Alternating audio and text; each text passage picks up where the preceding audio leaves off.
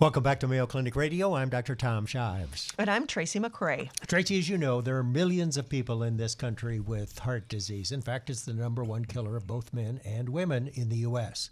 And the majority of those people have CAD, or coronary artery disease.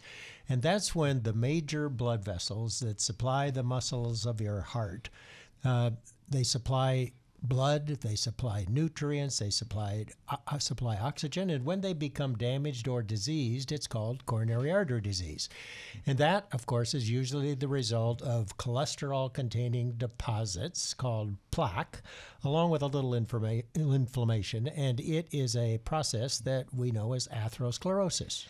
When the plaque builds up, it narrows your coronary arteries, and that decreases the blood flow to your heart. Eventually, that can cause symptoms that you might recognize: chest pain, shortness of breath. A complete blockage can even cause a heart attack. And we know there's lots of things that you can do to prevent heart disease, but what about reversing the damage that has already been done? Is that possible? Let's find out. From Mayo Clinic preventive cardiologist, Dr. Stephen Kopecky.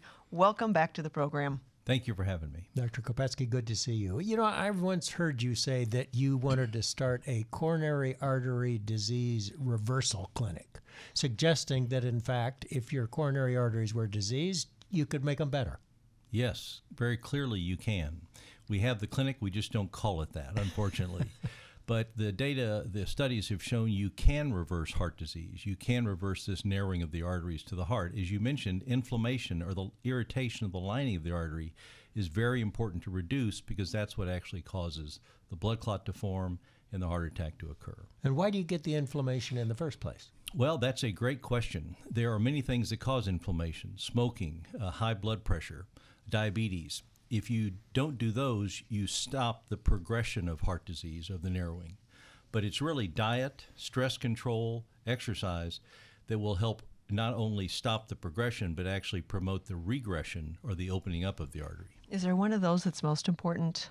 Diet, stress control? #1 risk factor now for early death and disease in the United States and soon to be the world: diet. Diet. It used to be smoking? Smoking was, yeah. So when you say diet, does that mean you have to become a vegetarian to reverse this damage, or No. I'm what going kind of diet? broth only from here on. Right. No, you don't need to be a vegetarian, but it helps if you go more towards more plant-based. So in the Mediterranean diet that we've talked about here before, it has 4 things that aren't vegetarian in it: red meat, which is suggested 3 ounces a day, a deck of cards; fish, eat 3 or 4 times a week; dairy products, which is it's very limited, just like 1 pat of butter a day; and then things like poultry, white meat, turkey or chicken, poultry.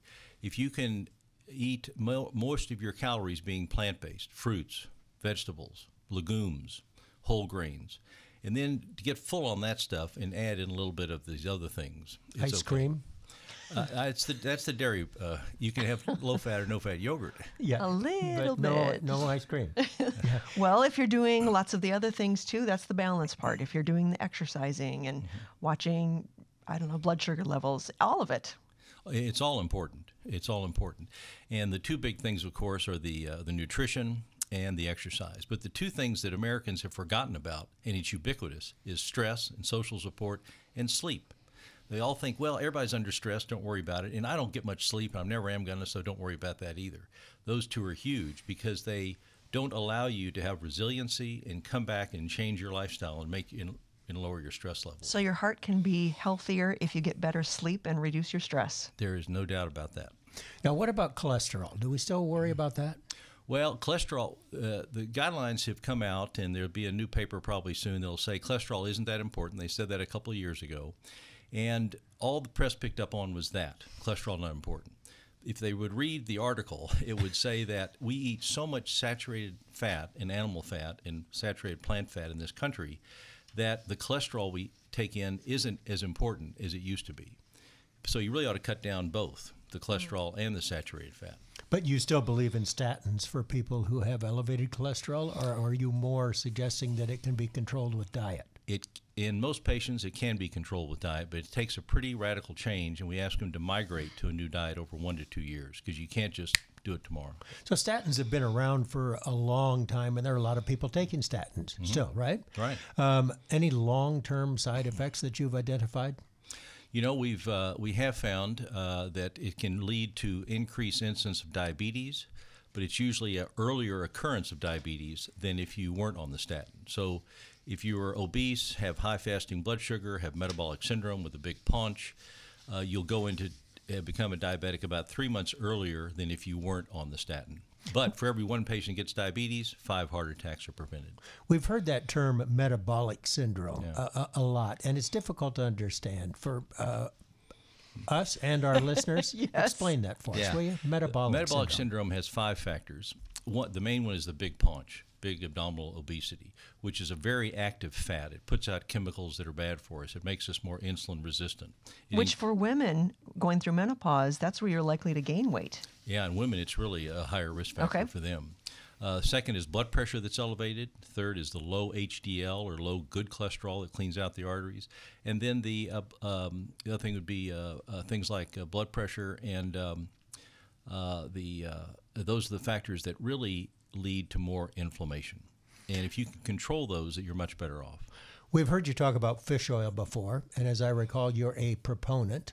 I want to know if you still are, and is that for everybody, or is that just for people with heart disease?